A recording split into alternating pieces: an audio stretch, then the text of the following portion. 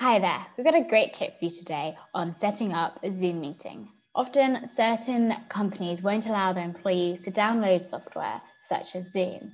However, with this simple hack, you can change the Zoom link to browser-based instead of app-based. Now, Zoom does already allow you to do this. However, it takes multiple steps and is a bit of a hassle. I'll show you now. So I've got my meeting and I'm going to click on the link. And that automatically makes this pop-up box appear asking me to use the app. So I'm going to click cancel.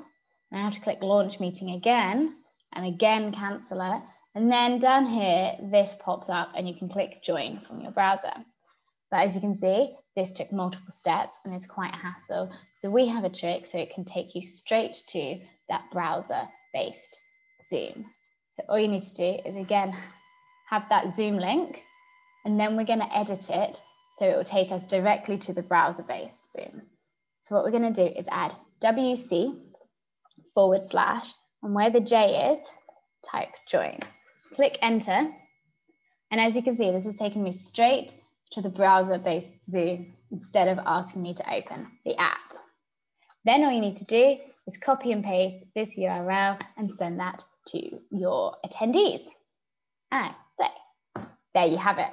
A quick and easy trick to make sure all of your attendees can attend your event hassle-free. I hope this tip helped, and I'm going to leave you with a quick step-by-step guide of how to do this. Thanks for watching.